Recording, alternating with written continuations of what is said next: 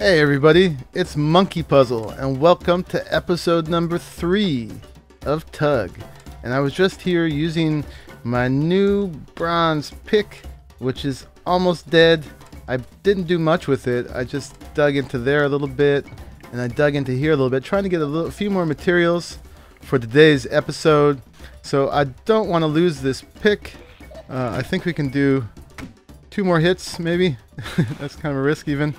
And I was trying to get some more tin, which I don't have much more of, and some coal. Anyway, I think we have enough to do the things that we need to do today. So we're going to move on into making potions. And some people were calling this alchemy. I think this is actually called the Apothecary system in TUG. Folks can correct me if I'm wrong. And I think alchemy is going to be something else. So yeah. So anyway, this tin that we got, you can throw it up there with one more piece. I am ignoring those sounds. They're not going to bother me. And this is still stoked with some coal, so you can get one more Latin, which is what these are called. Latin, not as in the language, but as in sort of an ingot thingy. But I actually started with a full inventory, so I'm going to make a little space so we can continue on with the episode, and we're going to work on the Apothecary system, which applies immediately to what we're doing with the tools, and I'll show you how. Okay, feeling a little bit more organized. I think I just need to eat a piece of steak or throw it on the ground, one or the other. I think eating it's better. And I just put all our Bronze Age stuff over here by our Bronze Age equipment, and they'll be ready when we need it. But today, we want to harvest some of the crops that we planted last episode. If I don't get stuck on my stuff, we need, come on, we can get this. Where's the pumpkin? There's the pumpkin. Don't want to break our vines. Oops. And there we go. Got to get it till it says pumpkin and not pumpkin vines. And we need some gourds. These are going to be very cool. Besides already being cool looking. Grab that. Yeah, so it's preparing ahead to get those. So now what we need to do is, I think we throw our pumpkin on here. And can I just press G? I do. And we... Oh, I'm using this stuff. Okay, let's try again. Is it going to work this time? No. I'm just making lots of wood handles. Yep, and I've got my table somehow. Okay, let's put that table down over here, get it out of the way from the other stuff. Put our pumpkin down.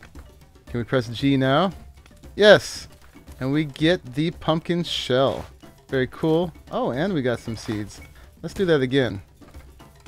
I think we only need 1 for now, but we might as well make 2. So we got the pumpkin shell. Excellent. And then the gourds, we're going to put them down as well. Let's put 2 of them down. And I think we press G on those. And we get what is called, let's see what it's called, a gourd shell. Excellent. Let's pick up the seeds and throw down some vines instead. I think it only takes 1 per. Let's see. Yep, we get gourd flasks. So we're on most of the way there. So we're going to need to set up a space to do this in. I'm going to need a few more things. And those things being wood shafts. There's just 1. I need 3. Okay, so now I got 3. And I'm going to need to make another fire. So let's grab that and a couple of these. And some wood. Okay. And why don't we just do it over here between the 2 patches of mud for now. And we'll figure this out better later. So if we throw down the pumpkin shell and these 3 wood shafts and some vines, I'm not sure how many, let's throw 4 down there and press G, we're going to get something else new. And here it comes. Ba-ding! Oh, how cool is that?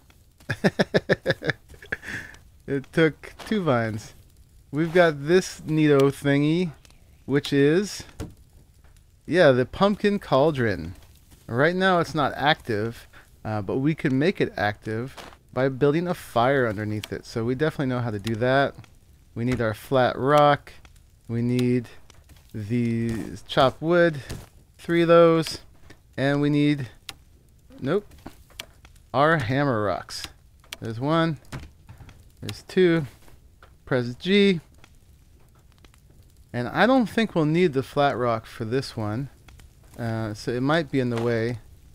So take that out of the way, get our cauldron back, and see if we can place it right over the fire. That seemed like it worked great. And now it's active. That's excellent. And we're going to need, there's all kinds of ingredients you can throw in here for all kinds of potions. I don't know them all, but I'm going to make something that we need for the first potion, the one that is most applicable. And I think we need the flat rock. Oh, that's not a flat rock. It's a hammer rock. That's the flat rock. And we're going to grind up, I forget if it's a branch or chopped wood. Let's try the branch first. Let's see if that's it. And yeah, there's get our hammer. And I think if we press G now, nope, that's not working. So it must be the chopped wood. Let's try that. Not working either. Okay, I'm gonna look it up. I'll be right back. Alright, well it looks like I went a little too far with the hammer. All I needed was a hammer rock. So you throw that down, and it was the branches, and now I should be able to do it. You do need the flat rock as the workspace. So there we go, we got wood chips. Let's make some more of those, because these are going to be really handy. Let's go ahead, grab those. We're going to leave this here because we can make some other stuff with it in a minute. So now all we need to do to get the potion is throw down a flask, and it doesn't have to go into the cauldron. I guess it would be kind of tricky to get it in there anyway. Let's see if we can throw our wood chips inside of it. Nope. I don't know where they went, but they're around somewhere. So let's press G, and here it comes. Woohoo! We got our first bubbly, frothy potion made of wood chips and pumpkin cauldron. Oh, looks like our fire's out. Gonna stoke that up. Oh, there's the wood chips over there. Let's make one more. And we're gonna be really, this is the durability potion, and we are gonna be durability potion junkies. So let's throw the bronze pick down, grab our potion, and then if we could get where it says bronze pick, and we click, la, we have a brand new bronze pick. So I think we can do that indefinitely, and these potions have a durability too, so I can use this a number of more times. It doesn't, not sure exactly how many, maybe 4 or 5 it looks like. So that will work on all our tools, I believe. So let's try it on the hammer. Oop, I picked it up. Okay, maybe not. Let's try it again. And get our potion over it. And there we go. I just left clicked instead of right clicked before. So now we have a brand new hammer. So that's going to help us with our tools that don't last any length at all. And yeah, that's just an awesome addition. So here we go. We have the Apothecary system going. And there's other potions you can make as well. They are a speed potion, a health potion, a plant growth potion, and fuel potion. The speed potion uses orange mushrooms, I believe. And I saw Slipgator do this, and it didn't last very long at all. So it's not very useful, except if you need a really quick burst of speed. The health potion is with seeds, and the plant growth potion is with bone powder, I guess, bone meal, that you get from grinding up the horn. So we actually have a use for these right now. Let's see if that works. And we'll get it in a second here. Yep. There it is. We got bone powder. Excellent.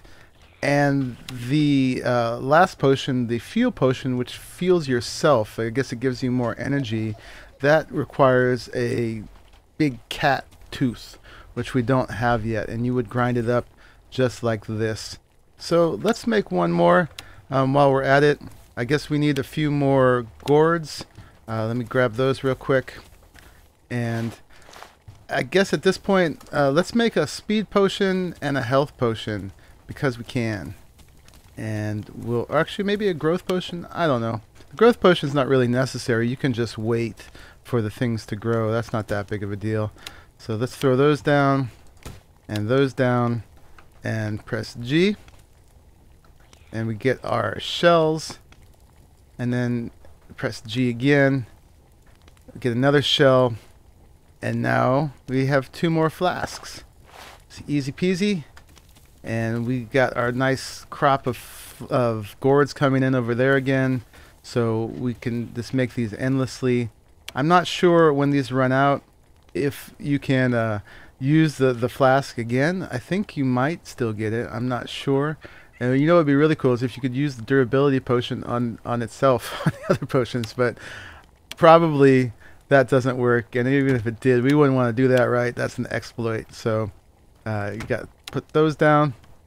Excellent. So we're going to make, knocking everything around, we're going to make a speed potion and a health potion. I'm not sure which one's going to work first, but let's check it out. So throw that down. Okay. G. Oh, we need some wood in there. We got some. Got to keep your fire going when you're brewing your stuff. So here we go. Who do we get first? Looked like we got the health potion. And then let's go ahead and make the next one. There it is. The speed potion. So let's try this one out. So I guess do we left click it? Yep. And yeah, we get a little speed. And I think it's already gone. So it's super quick. Okay, so this is me running normally. Alright. Not that fast. And then drink that. And then I can run like this. And it's already gone. So it's a really quick burst of speed. I guess you could keep quaffing it while you're running, and when you run out, you quaff it some more. And one of these may be enough to help you catch a goat or something, although it's pretty easy to get them stuck most of the time. And we did get the flask back, so that's awesome. And then let's try the other one, the health potion, except that my health is pretty good right now. Maybe we should hurt ourselves a little bit. And then, yeah, that's our introduction to the Apothecary system. And now I can repair my tools at will. That's the main thing I wanted to get out of it, was that durability potion. Let's see, I've got a little staircase I made over here. So let's get up there and jump off and see if we can hurt ourselves a little bit. Let's see, let's find a good jump. Alright, I don't think this is going to hurt us a whole lot, but let's try it anyway. Nope. Can't seem to hurt myself. Anyway, I'm sure you guys get the point that if I got my health down and I drank that health potion, that my health would be remarkably restored. Let's see. Too bad I don't have a big cat to throw myself at right now. Alright, let's get all the way out here. And there's nothing high enough to jump from. Okay, we're a little bit hurt. We got a boo-boo. So let's fix that. Yep, it works. Alright, so we opened up quite a bit of stuff now. We definitely got through our stone tools, no problem. First episode. Second episode, into the Bronze Age. And third episode, into making potions. So we're moving along. So I'm going to use what we have now and gather a bunch more materials. And once we have those, I'm going to do episode 4 for you. And in that one, I think we're going to make ourselves a better base. It's time for some better digs. Time to stop throwing our stuff in the mud. And yeah, get up a little higher. With all these torches around, I haven't had any problems with big cats. In fact, in this particular world, I haven't seen a big cat yet. But I found before you got to kind of prowl around at night mostly to see them. Sometimes you see them during the day. I like these little bubbles I'm getting from holding my potions. See if I can see them. Bubbly. They look better from this perspective. Alright, yep. So with all those bubbles, I'm going to sign out. This is Monkeypuzzle. I hope you enjoyed this episode and learned something from it. Having a lot of fun. And yeah, now we have some stuff to do some stuff with. Alright, bye-bye.